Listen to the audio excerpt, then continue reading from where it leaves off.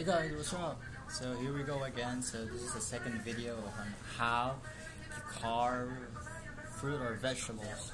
So as you can see, I have a potato here. I was gonna try to make a flour out of potatoes.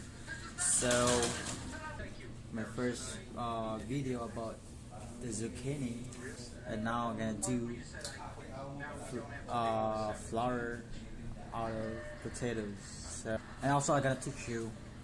I'm just gonna do a circle here, and I'm just gonna make a circle at the center of the potatoes. So here.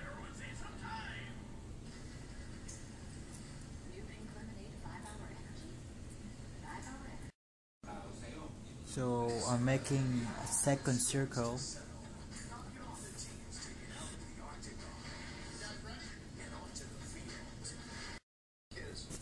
So I just took this off, and then this is gonna look like, and then I'm gonna start doing petals.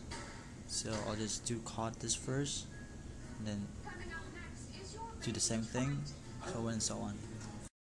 So I'm gonna cut this one here.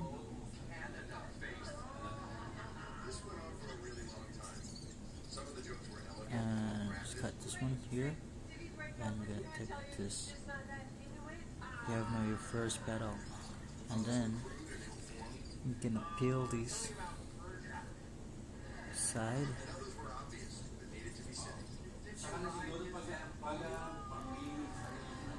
And then just do the same thing. See, I have my second layer, my second petal. She's gonna do the same thing again, and again, and again, and again, and again, and again, and again, and again. Okay. And there you go. I got my first flower inside. So now I'm gonna do the outside. So I'll teach you how to do it too. So just stay tuned. So I'm gonna cut it here.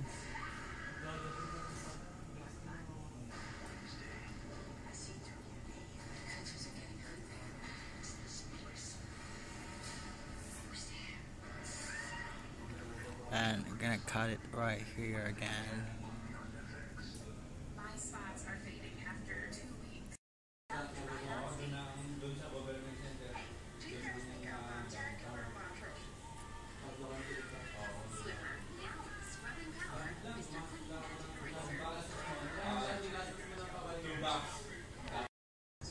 So there you go. I made my first petal outside because I want my petal, facing out, not facing in. Unlike these petals, they're facing all inside. So I'm just gonna do the same thing again till I have no space anymore. Okay. Now I'm done with my petals at the outside. So I'm gonna do now on the second layer here.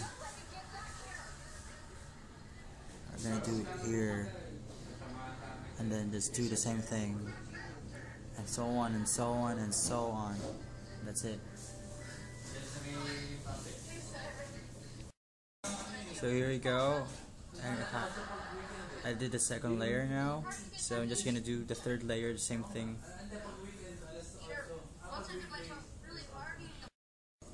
So yeah, this is the finished product now. I have my rose.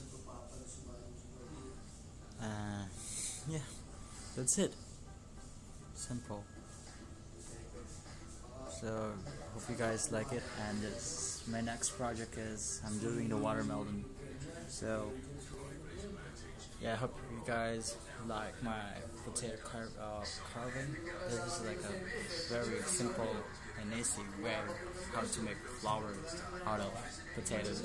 So stay tuned on my watermelon.